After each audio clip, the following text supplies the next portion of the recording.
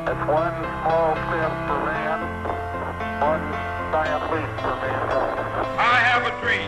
One day, this nation will rise up, live out the true meaning of its creed.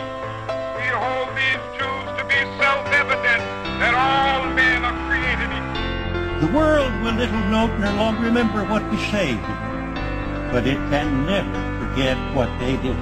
Ask not what your country can do for you. Ask what you can do for your country.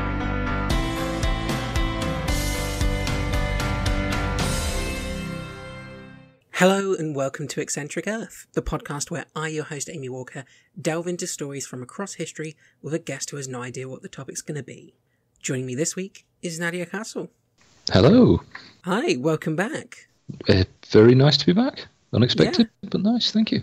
No, I'm glad you came back. I was worried I might have frightened you off with the history of lobotomy, but no, you're brave enough to say yes.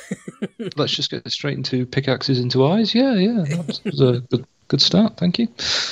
I promise you there's no pickaxes in eyes in this story. Ah, thank God. I can't promise other horrible things, but no pickaxes. I will promise you that. I will bite the table in anticipation. This podcast is part of BritPod Scene, an independent network of uniquely British podcasts that's always growing. Check out BritPodScene.com or BritPodScene on Twitter to find out more. Gary Webb was born on the 31st of August 1955 in Corona, California. He was one of only 2 children in his family. His father was a Marine sergeant and the family often moved during his childhood. When his father was released from the Marine Corps, the family settled down in the suburbs of Indianapolis, where Gary and his brother attended a local high school. This could go in many directions, but keep going. After high school, Gary attended an Indianapolis community college on a scholarship until his family moved to Cincinnati. He then transferred to nearby Northern Kentucky University. Gary began writing on the student newspaper at his college in Indianapolis, and after transferring to Northern Kentucky, he entered its journalism program and wrote for the school paper, The Northerner. This all seems very pleasant so far. Yeah, not every story on my show is bad. Well, there's a lot of nice stories. I've still got terrible memories of Heil Honey I'm Home, which was like the... Jesus Christ, why does anyone think that was a good idea? But it's one of the few stories I've done where no one actually died. So in retrospect, it's a good episode. Well, you're filling me with hope for this one. Although he attended Northern Kentucky for 4 years, he did not finish his degree. Instead, he found work in 1978 as a reporter at the Kentucky Post, a local paper affiliated with the larger Cincinnati Post. In 1979, at the age of 24, Gary married Susan Bell, and the 2 of them would go on to have 3 children together. Seems like a very nice man all round. Yeah, Gary's a nice guy. Yeah. Gary went into investigative journalism, and his first work appeared in 1980 when the Post published The Coal Connection, a 17-part series by Gary and Post reporter Thomas Shafee. The series, which examined the murder of a coal company president with ties to organised crime, won the National Investigative Reporters and Editors Award for reporting from a small newspaper. That's a very, very long award title. It is. That'd be a hell of a trophy. Maybe it was like a medallion, just like a giant, like a clock. In 1983, Gary moved to the Cleveland Plain Dealer newspaper, where he continued doing investigative work. In 1985, the series Doctoring the Truth uncovered problems in the state medical board. It led to an Ohio House investigation which resulted in major revisions to the State Medical Practice Act.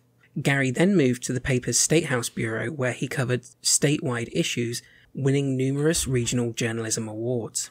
I'm quite impressed at how many different little, regional awards there are.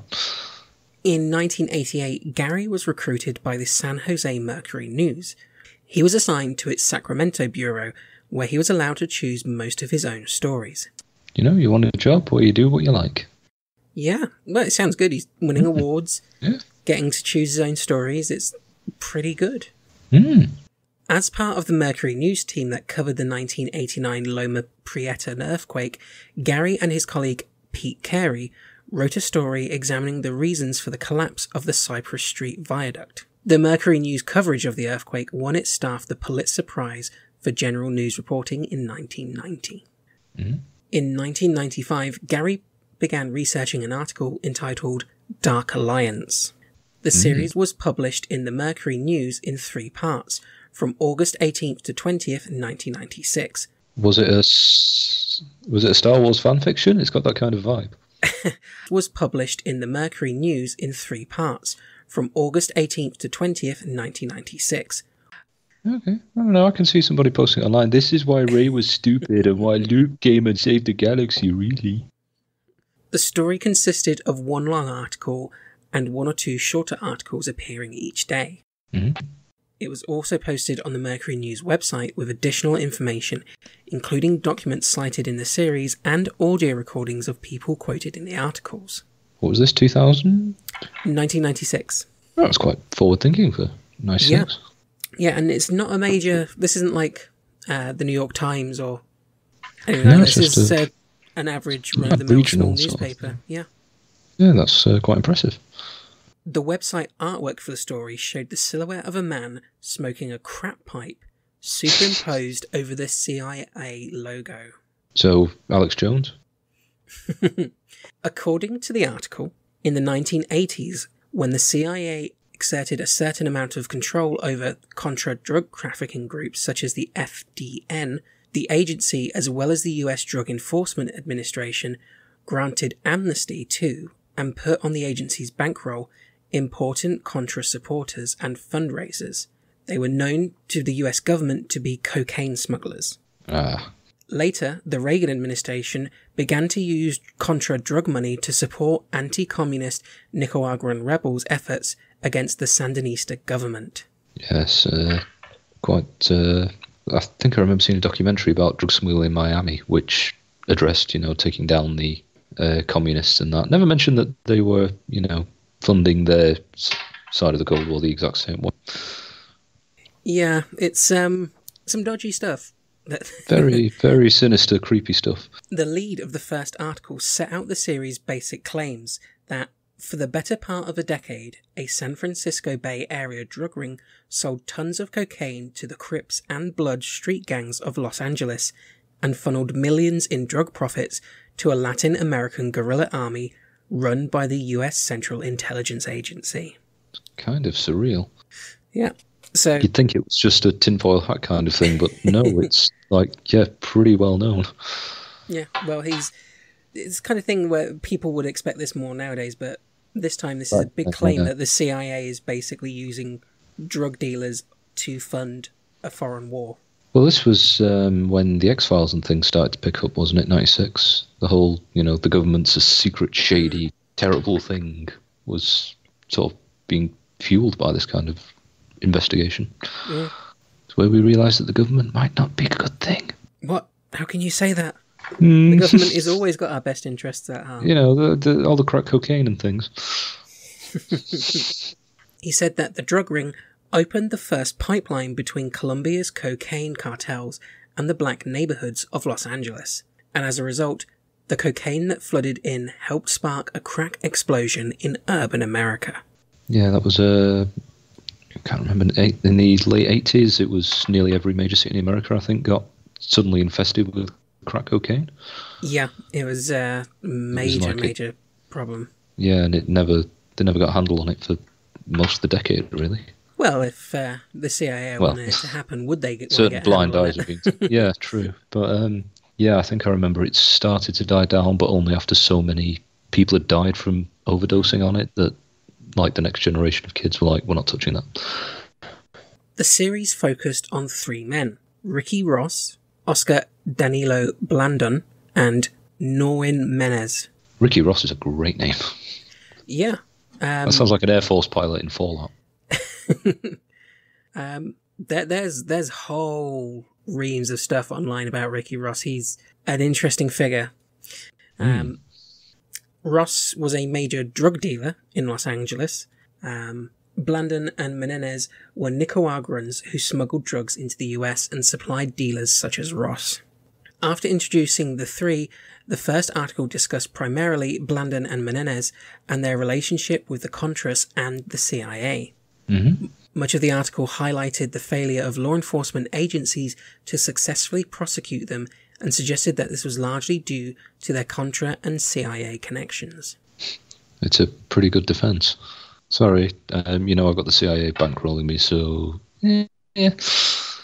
The second article described Blandon's background and how he began smuggling cocaine to support the Contras. Menendez, an established smuggler and a Contra supporter as well, taught Blandon how to smuggle and provided him with cocaine. When Ross discovered the market for crack in Los Angeles, he began buying cocaine from Blandon. Blandon and Menendez's high-volume supply of low-priced, high-purity cocaine allowed Ross to sew up the Los Angeles market and move on. In city after city, local dealers either bought from Ross or got left behind. So, Grand Theft Autoing it, so hostile takeover?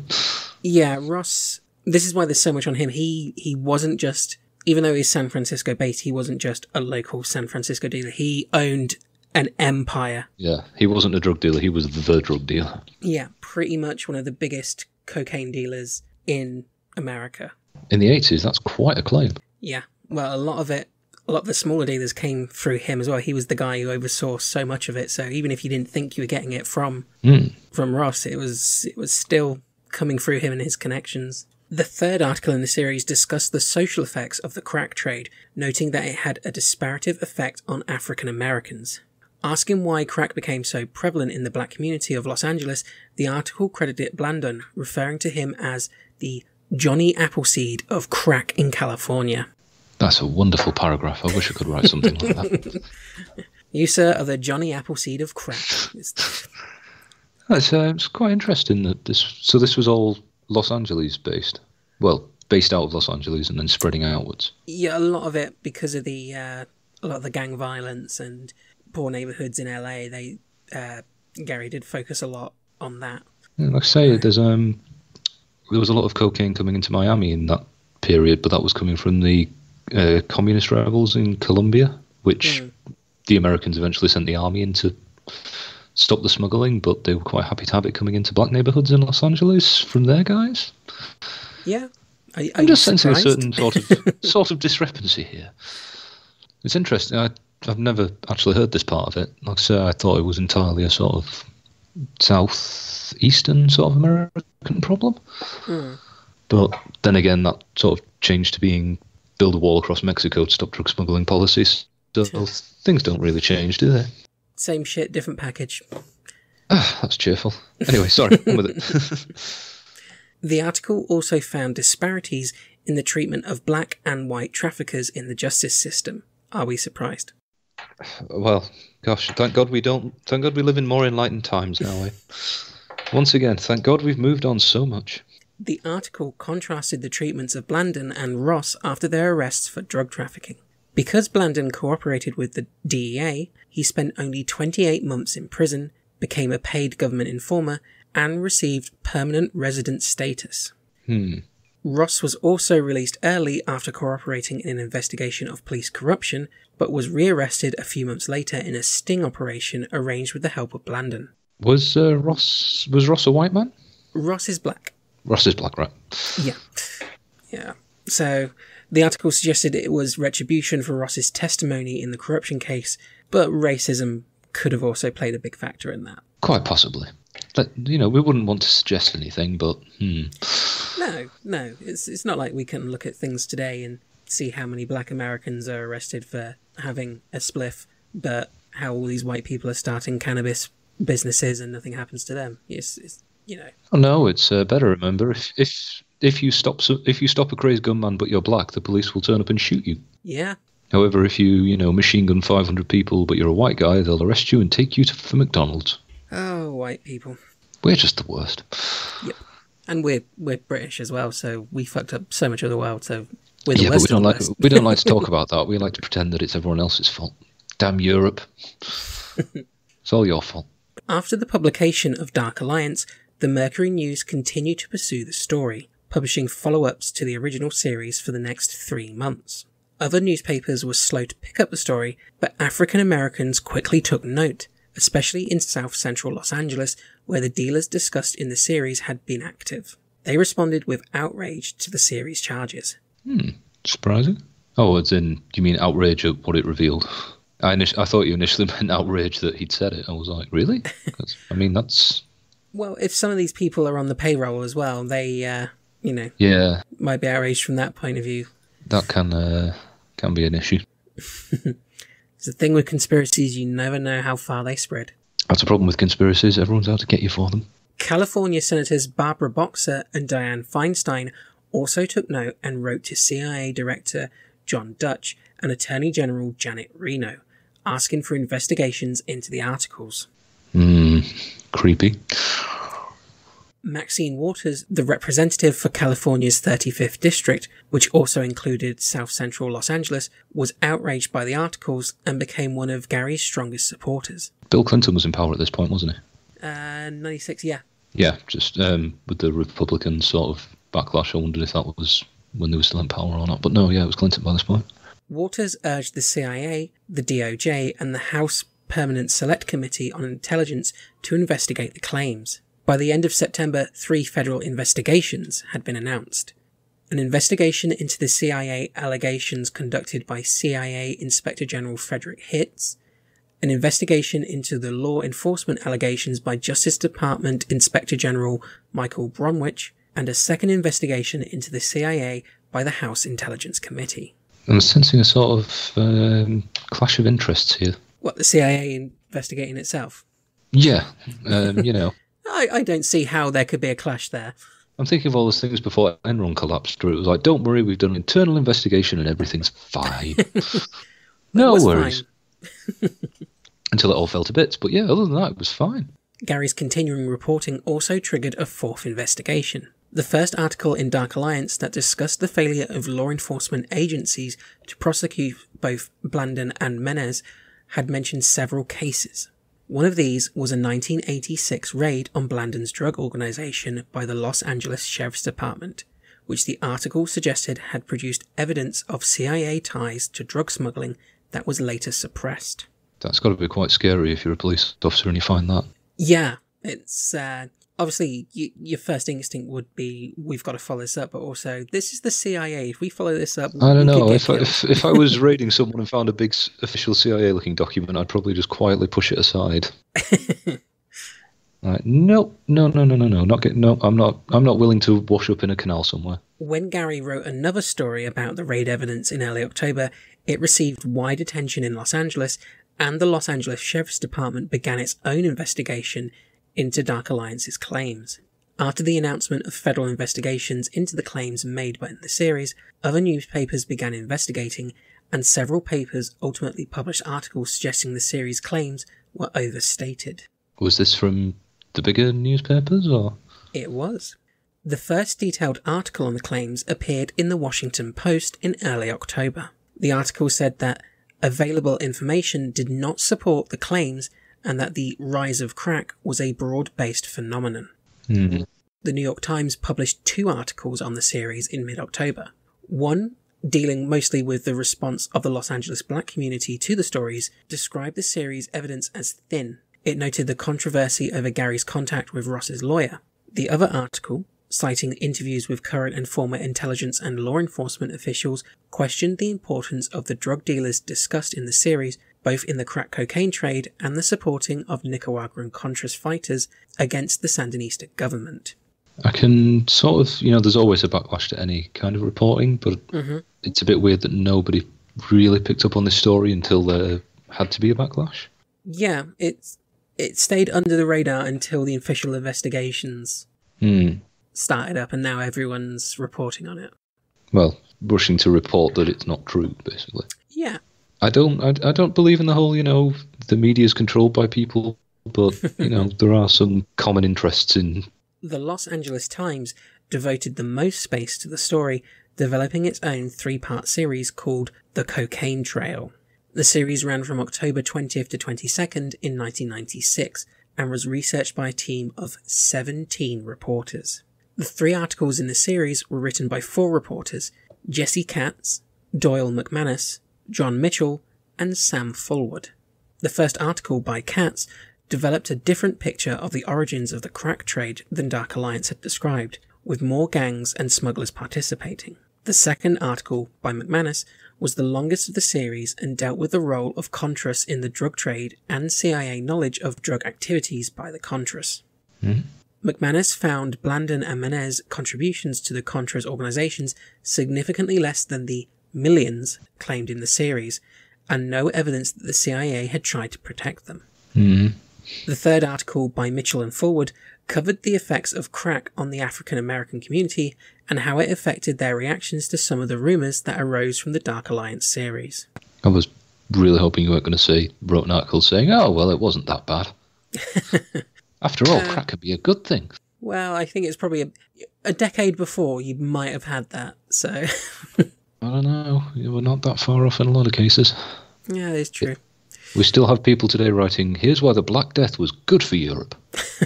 So jumping forward a bit towards the end of this story, just to hear a quote from one of these reporters about this series. Jesse Katz said that, described the newspaper's coverage, as an LA Times reporter, we saw this series in the San Jose Mercury News and kind of wondered how legit it was and kind of put it under a microscope. And we did it in a way that most of us who were involved in it, I think, look back on it and say it was overkill. We had this huge team of people at the LA Times and kind of piled on one lone muckraker up in North California. And we really didn't do anything to advance his work or illuminate much of the story. And it was really kind of a tawdry exercise designed to ruin the reporter's career. So, in retrospect, they saw it as more of a hit piece than a actual investigation. From his description, it sounds like they just wanted to tear apart the original article. They went in with that goal. I can see how it's not necessarily a sort of conspiracy angle. I mean, there's a lot of money in just ripping people's articles apart. Just like, click on anything on YouTube and you can get why such and such a body is wrong about what they said. Yeah, let's think if someone's written this article that's exploded, it's huge, it's this big thing, and you turn around and say, well, we've got all the answers that say how this is wrong and go against it. You want to make that big and flashy and this huge series because then people go, oh, okay, well, we've read that side, now let's read this side and it'll help your sales. So yeah, from a marketing point of view, from the aim of selling papers, it makes sense to go and do this huge piece on why it wasn't right. Yeah. But at the same time, if there is a government conspiracy, you're also going to be writing articles like this. So you can see how people lost a lot of faith in journalism. Yeah. Surprised by the Washington Post article, the Mercury News executive editor Jerry Sepos wrote to the Post defending the series. The Post refused to print his letter. Sepos also asked reporter Pete Carey to write a critique of the series for publication in the Mercury News and had the controversial website artwork changed. I can see why. That's quite a striking image. Carey's critique appeared in mid-October and went through several of the Post criticisms of the series, including the importance of Blandon's drug ring in spreading crack, questions about Blandon's testimony in court, and how specific series allegations about CIA involvement had been given Carey's responses. When the Los Angeles Times series appeared, Sepos again wrote to defend the original series. He also defended the series in interviews with all three papers. The extent of the criticism, however, convinced Sepos that the Mercury News had to acknowledge to its readers that the series had been subjected to strong criticism. He did this in a column that appeared on November 3rd, defending the series but also committing the paper to a review of major criticisms. So it's not saying they're wrong, but they have to kind of acknowledge that it's now criticised? Yeah, they're basically saying we're not retracting what we said, but people are saying we did wrong, so we are going to look into their allegations and see if we did, rather than just saying, yeah, we made a mistake. They're like, no, we're standing by what we put out there. Is it the same as whenever somebody's disagreed with every time they appear on something, now they have to be controversial such and such a body, rather than just, half the time wrong or disagreed with?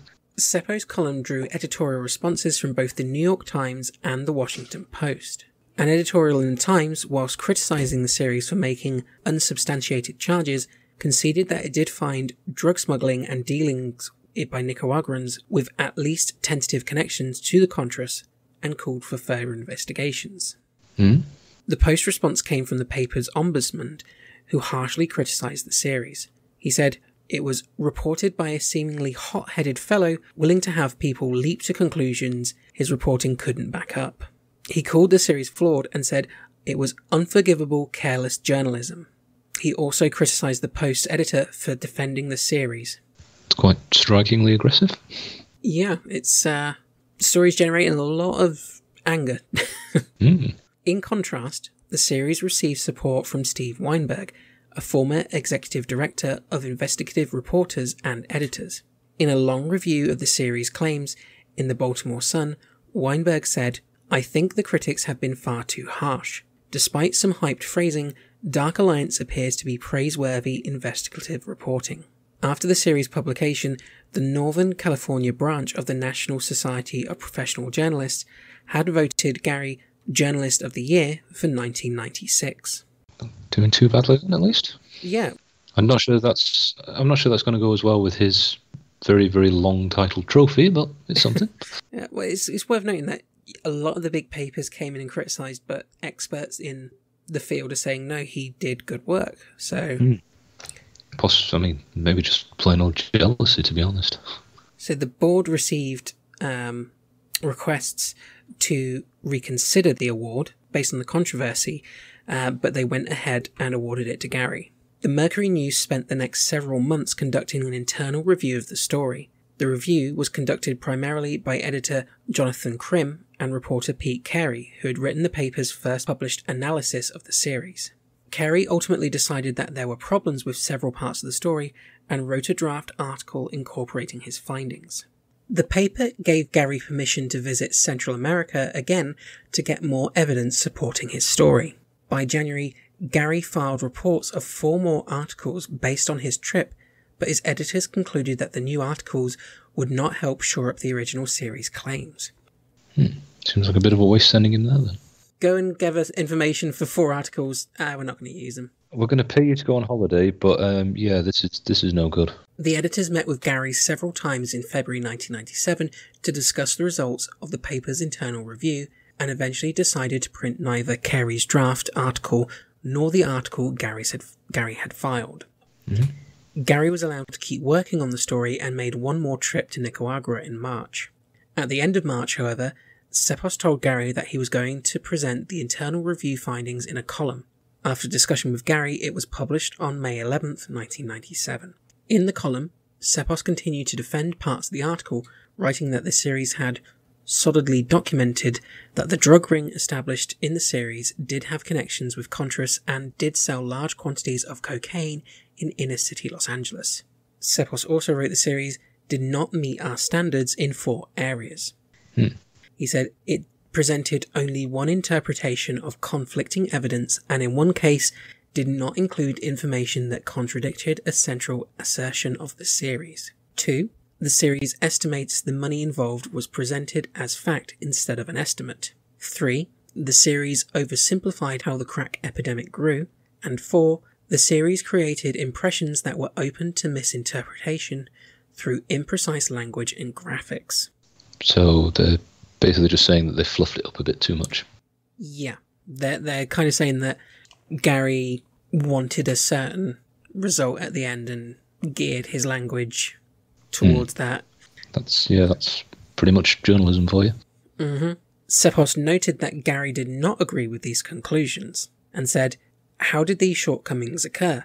I believe that we fell short at every step of our process, in the writing, editing, and production of our work. Several people here shared the burden, but ultimately the responsibility was and is mine." So at least he's kind of throwing Gary under the bus there, saying he made all these cock-ups, but saying ultimately it was my fault because I'm in charge. So yeah, that's better than we'd expect from our newspapers anyway. Yeah, he's got a little bit of integrity to him. Sliver of integrity. However, Gary strongly disagreed with Cepos' column and in interviews was harshly critical of the paper's handling of the story. Editors at the paper felt that Gary had failed to tell them about information that contradicted the series' claims and that he responded to concerns not with reasoned argument, but with accusations of us selling him out. I can sort of see why he'd think that. Yeah. Given they basically rubbished his articles, sent him on holiday, and then didn't do anything with what we found out. In June 1997, The Mercury News told Gary it was transferring him from the paper's Sacramento bureau and offered him a choice between working at the main offices in San Jose under closer editorial supervision or spot reporting in Cupertino. Both locations were long commutes from his home in Sacramento. Gary chose Cupertino, but was unhappy with the routine stories he was reporting there and the long commute. So they kicked him down to Yep. boring jobs, basically. Yeah. That is basically, you can go and do boring jobs, or you can still do flashier jobs, but we will look over every single word you write with a fine-tooth comb. It's like he's getting screwed either way. Journalism's not as glorious as politics, is it? Where you get, we'll make you Minister of Fishing or something like that. At least you get to be called a minister then. Yeah. Gary's wife would later go on to state that after the reassignment, he was given poor assignments and disliked the job. She said they had him writing obituaries. The first story he had to file was about a police horse that died of constipation. Oh, that's brilliant. I kind of want to read that article. I'm more interested in that than the drug smuggling. Was horse constipation stories not stimulating enough? I guess after you've gone from breaking stories of the CIA using drug money to fund foreign rebellions, having to write how a horse died because it couldn't shit is a bit of a step down. Oh, some people are just so snooty. I know. So full of themselves. I was reporting on the dark secrets of the US government, and now this poor horse keeled over and died because it was backed up. The reports of the 3 federal investigations into Dark Alliance, which we mentioned earlier, were not released until over a year after the publication. The reports rejected the series' main claims, but were critical of some CIA and law enforcement actions. The Department of Justice Inspector General's report was released in July 1998. The report covered actions by the Department of Justice employees in the Federal Bureau of Investigations, the DEA, the Immigration and Naturalization Service, and U.S. Attorney's Office. Not the CIA? No. It found that the allegations contained in the original article were exaggerations of the actual facts. After examining the investigations and prosecutions of the main figures in these series, Blandon, Menez, and Ross, it concluded, although the investigations suffered from various problems of communication and coordination, their success and failures were determined by the normal dynamics that affect the success and scores of investigations of high-level drug traffickers. These factors, rather than anything as spectacular as systematic effort by the CIA or any other intelligence agency to protect the drug trafficking activities of Contra supporters, determined what occurred in these cases we examined. That's a very, very long jargony way of saying it's someone else's fault. Yeah, these weren't thrown out because of a conspiracy, it's just the way that it goes sometimes. But you have to write it as a whole paragraph, so... Yeah. You've got a word count to hit. It also concluded that the claims that Blandon and Menez were responsible for introducing crack cocaine into South Central Los Angeles and spreading the crack epidemic throughout the country were unsupported. However, it did did they write that off that they were drug dealers, essentially? No, they admit that they were drug dealers, but they're saying they're not the guys who brought crack into LA. They're not the responsible ones. Yeah, they're not the guys who started it all. No, from the way it was worded, it sounded like they were saying they didn't do anything wrong. I'm like, but they were raided by the police. They obviously did something wrong because they were raided multiple times. No, it did admit that they were major drug dealers. It said they were guilty of enriching themselves at the expense of countless drug users, and that they had contributed money to the Contra cause. We did not find their activities were responsible for the crack cocaine epidemic in South Central LA, much less the rise of crack throughout the nation, or that they were a significant source of support for the Contras. So they're saying, they're drug dealers, but they're not the giant cogs that the article was saying. The report called several of its findings troubling. It found that Blandon received permanent resident status. Sorry, that's a fine word. Yeah, it's not a problem. That is in troubling quotes as well. The troubling is what they Oh used. God, yeah, just to make it that much worse. It found that Blandon received permanent resident status, quote, in a wholly improper manner, and that for some time the department was not certain whether to prosecute Menez or using as a cooperating witness. Regarding issues raised in the series' shorter sidebar stories, it found that some in the government were not eager to have DEA agent openly probe activities at Ilopango Airport in El Salvador, where covert operations in support of the Contras were undertaken, and that the CIA had indeed intervened in a case involving drug smuggler Julio Zavala. The report concluded that these problems were, and again a quote, a far cry from the type of broad manipulation and corruption of the federal criminal justice system suggested by the original allegations. So again, some fancy way of saying, we've done some dodgy stuff, but it's not a conspiracy.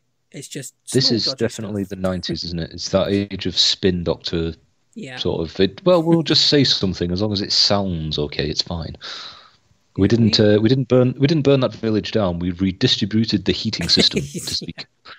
The CIA Inspector General's report was issued in 2 volumes. According to a report, the Inspector General's office examined all information the agency had relating to CIA knowledge of drug trafficking allegations in regards to any person directly or indirectly involved in Contra activities.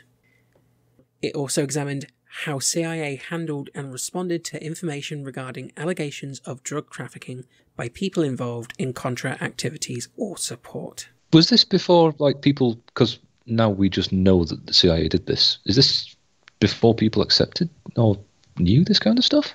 I don't think the CIA was as openly known for being as dodgy as they were at this point. It's a very strange this is still thought, very early stages of the internet, so a lot of this information wouldn't be spread out there as it is now. You can go on to so many websites and they've got scanned documents and testimonies and stuff. It probably wouldn't have been out there back then, so I think it'd still be a case of, no, the government, they're the good guys.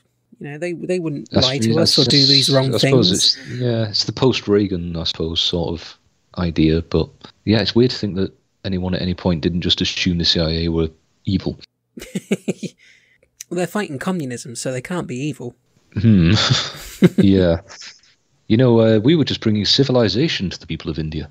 The first volume of the report found no evidence that any past or present employees of the CIA or anyone acting on behalf of the CIA had any direct or indirect dealings with Ross, Blandon, Menez, or that any other figures mentioned in Dark Alliance were ever employed by or associated with or contacted by the agency. That is incredibly specific for a denial. Yeah.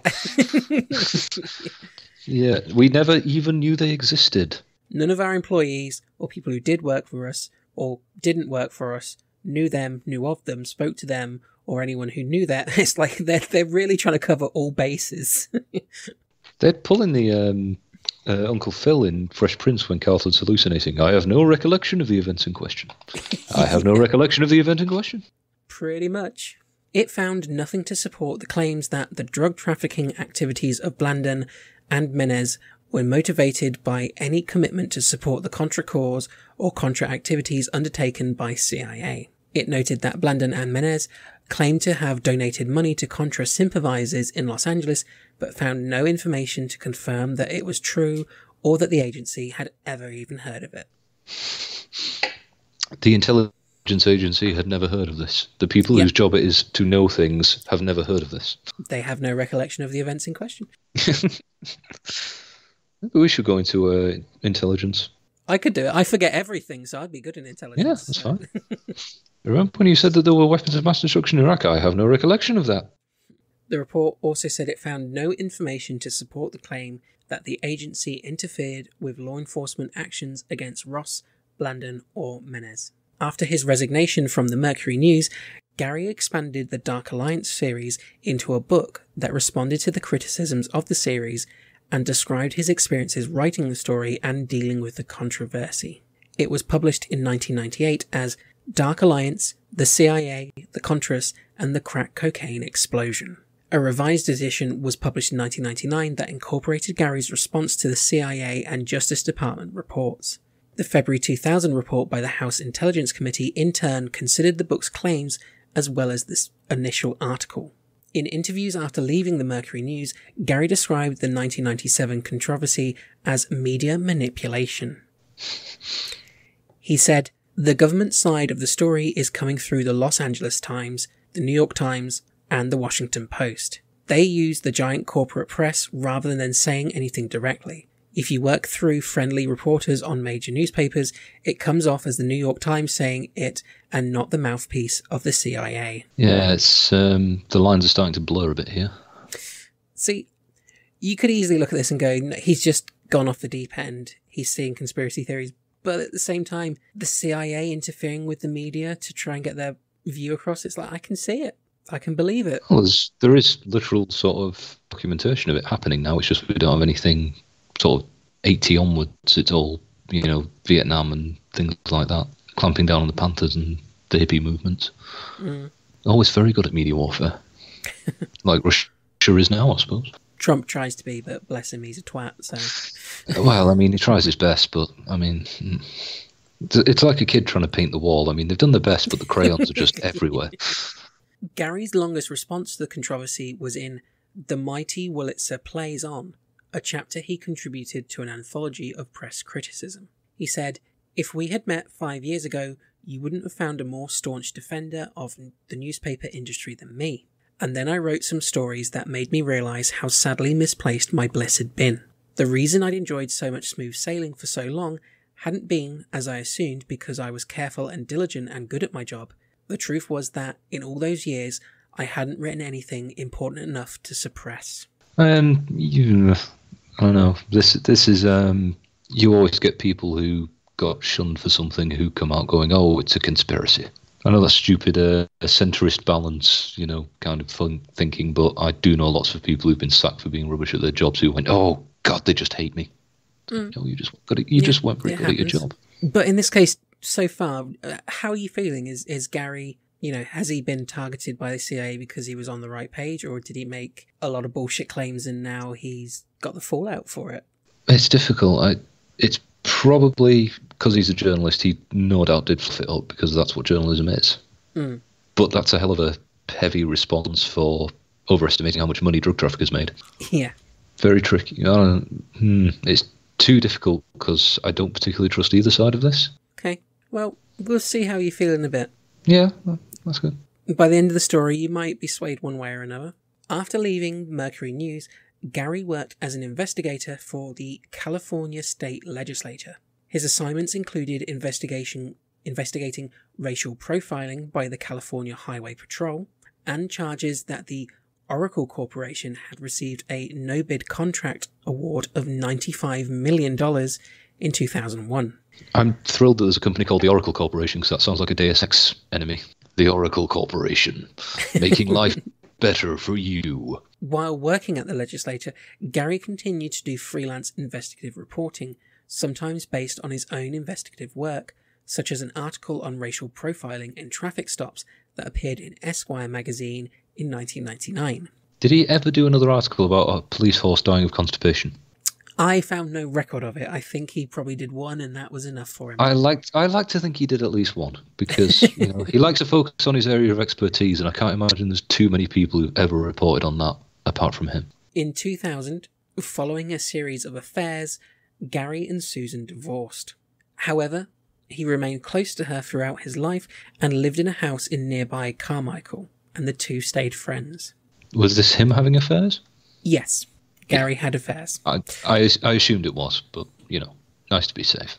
Gary later moved to the legislature's Office of Majority Services, where he was laid off in February 2004 when Assembly member Fabian Nunes was elected Speaker. That sounds like the name of a demon who's come to Earth and disguised themselves as a human. Fabian. In 2004, he joined the Sacramento News and Review, an alternative weekly newspaper, where he continued doing investigative work. One of his last articles examined America's Army, a video game designed by the US Army. I remember that game. I never played it, but I do remember it.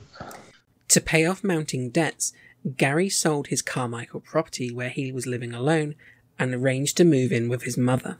When removal men arrived on the morning of the 10th of December 2004, they found a sign on his front door which read, "Please do not enter.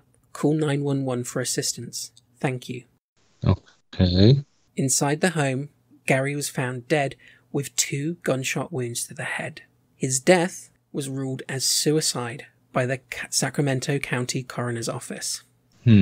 After a local paper reported that he had died from multiple gunshots, the Coroner's Office received so many calls asking about Gary's death that Sacramento County Coroner Robert Lyons issued a statement confirming that Gary had committed suicide.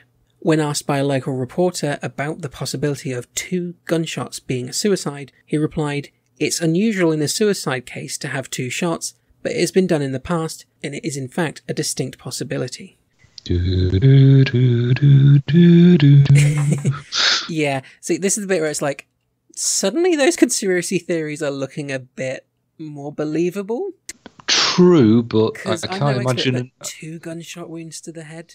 2? That is freaky, but I can't imagine a CIA assassin would leave a note on the door for politeness. To make it look like suicide. True. I don't know. Well, this is just a big old mess, isn't it? News coverage noted that there were widespread rumours on the internet at the time that Gary had been killed as retribution for his Dark Alliance series, published 8 years before. However, Gary's ex-wife Susan told reporters that she believed Gary had committed suicide. This was back when the internet was a place to exchange, fun fan fictions, not to say, Hillary Clinton is smuggling children through demon portals. So back then, internet rumours probably held a bit more validity. Yeah. Then again, some do today, which are just ridiculous, so... What do you mean? The frogs are being turned gay. Gay frogs! Susan told reporters, "The way he was acting, it would be hard for me to believe it was anything but suicide." He has it quite a low point, hasn't he? Yeah. According to her, Gary had been unhappy for some time over his inability to get a job at any major newspaper. He had sold his house the week before his death because he was unable to afford his mortgage. After Gary's death, a collection of his stories from before and after Dark Alliance series were published. The collection, The Killing Game, selected stories from the author of Dark Alliance, were edited by his son, Eric. To this day, people are still divided on whether or not he committed suicide. Yeah, I don't know how to feel about this. Yeah, this is... there's so many sort of ways it does feel like a conspiracy, but doesn't at the same time. But I suppose that's the point. Yeah, it's like if evidence came out and the CIA were doing all this and then eventually had him killed because he was still pursuing it or whatnot, I wouldn't be surprised. At the same time, if it turned out he was just a very depressed man who felt his life was falling apart and decided to take his own life, I could believe that too. I could easily go either direction. He was literally an unemployable, washed-up journalist by the end, so why kill him? Surely that would just draw more attention to yourself. Then again, the CIA aren't very good at covering things up, as it turns out. Now we all know they were smuggling cocaine. Yeah, but also, who knows if he was working on something else, a follow-up, had more evidence. The internet started to take off more. Maybe he's writing online and it would shine more light on what happened. I don't know. It's possible that there could still be reason to kill him off 8 years later. I feel like we need a Hideo Kojima-style monologue to sort of round this out and explain how it all makes sense now, even though it doesn't make sense at all. Yeah, I'm quite surprised. I've never heard of this guy. This is really strange. Well, there is a film about him. Really? I didn't find out until after I'd done the research. It came out in 2014. Mm-hmm. It's called Kill the Messenger, and Jeremy Renner stars as Gary. Oh, God, yeah. Wow, Hawkeye. I went and watched the trailer afterwards, and it's very dramatic. It's all big and dramatic, like conspiracy, government type things going to Nicaragua, and, it seems a very dramatized version of events. Like, I think it is loosely based on his story more than anything. It's not so much he wrote the story and then got criticism. He is delving into a government conspiracy. So if you go and watch it, take it with a grain of salt, but I'm interested enough to go watch the film now. Yeah, I'm curious. I think the problem with most film adaptations, though, is they leave out the interesting bits. So, yeah, I'm curious. This is because I like the odd, strange guy found on a beach with nothing but the page of a Bible and a book of Soviet codes sort of thing, but I've never heard of this guy. It's very strange. Unless it was covered up. And for, like, such a big story, one that made such huge claims, and then it was in the papers for, like, a year of other people trying to debunk it, and you had all these investigations, it's kind of surprising that it's not a little more known, because it's kind of a big thing. I just clicked on a picture of him after looking up that movie. He looks absolutely nothing like Hawkeye. No, he really He doesn't. looks like someone's dad. He's even got the awful moustache. Yeah, and in the movie they changed the awful mustache into cool goatee. So Yeah, which was totally the style in the 80s, 90s. Yeah, nobody had a goatee back then, unless they were a villain. Maybe they're trying to paint Gary as the villain. It's more trying to shun what Gary did. See, that was something I did see because I read a few newspaper articles on this, and there was one written, I think it was early 2000s, not long after Gary had passed away, that was saying that after the Dark Alliance story came out and he resigned from the Mercury, most papers kind of made it their mission to just not talk about him, like almost sort of erase his name, and which is why a lot of people didn't hear about the story. That's like, okay, the story's been out, he's quit, the investigation's done, let's just put this whole thing to bed, let's never mention it again. Yeah, there's a kind of, I don't know, see, again, you can see it from the case of, is it a cover-up that they don't want him employed, or is it just, if somebody's that controversial and disgraced effectively, do you want to hire them? Strange things. I'm just looking up the book, actually, and it got mixed reviews at the time. Interesting. It's a fascinating story, and I do want to read more about it, but it's going to be one of those where even the books you read are going to be completely insane. Yeah, I'm probably going to pick up the book his son put together at the end. Yeah. And read through that, but it's going to be a lot of it. You kind of got to take with a pinch of salt and think, what's the objective of this writer? You know, what side are they trying to come from? What are they pushing here? But still an interesting topic that I do want to sort of read more about. Yeah, the book I learned my lesson with that was, I think it was called The Silent Coup, which was about Nixon and Watergate, but after reading it and thinking, wow, I learned so much, it was like, yeah, all of it was just rubbish. It was just completely ridiculous. Half the people in it were never involved in it. Yeah, I do find that with certain things. I find these very interesting topics and start to delve into it, and then you start getting very conflicting accounts, and there seems to be no evidence to support certain claims, and it's like, initially it looks great, but then it's like, there's nothing to back this up. It's all bollocks. It's strange, because I studied history and politics. I tend to find the things that are more specific are the most unreal, to be honest. It's like the more specific they are with things, the more likely it is they made it up. It's a weird, I don't know, I've got really into books about the Soviet Union collapsing, and it was like, yeah, half the people who said this happened were never even in the room when it was discussed. But they specifically they looked up the date and who was there to say it happened, and it's like, no, most people who were there don't remember it. Yeah, no, it is definitely a it's like we were saying, the film. You know, a lot of history unfortunately gets that, you know, dramatic effect put on it, and you got to be very careful. Do you suppose they have a scene where the newspaper sends him off for, you know, weeks to Central America, and it's just him phoning up and going, yeah, can I tell my story? And they go, no. And that's it. That's the movie. It's just him wandering around Central America for 3 weeks. From the look of the trailer, it seems more. It seems less of the newspaper going, well, we don't think it's right to publish it after these allegations, and more, we're being told by the CIA not to let you publish it. You know, it seems much more in your face. There is a conspiracy here. Maybe they could have nailed it if they got J.K. Simmons to play the newspaper editor. I'm just going to look at the cast. I'm seeing if it's got his editor listed in the credits. He'll be played by some insanely respected actor now, and we've been taking the mick. Well, Tom Hanks. Unless they've changed the names, I've not seen him here. There did seem to be some really, really good cast members in the trailer. There was Robert Patrick. God, it's nice to know he's still working. Yeah, he's doing well. I love Robert Patrick. I just never see him in anything anymore. Yeah, there he is. His editor is played by, and this surprised me because I've not seen this guy in anything for years, Oliver Platt. Oh, wow. Yeah. I'll be honest, I didn't know he was still acting. Yeah, huge in the 90s and then just dropped off the face of the earth, it seems. But yeah, he plays Jerry Sepos. I was just trying to remember what movie. I was trying to remember what movie I remember him from. It's Lake Placid, that awful crocodile movie. Strangely enough, I did watch that the other weekend when I had the flu and I just threw some shit on TV. It's all connected. No, it's a good cast. I'm definitely going to check it out.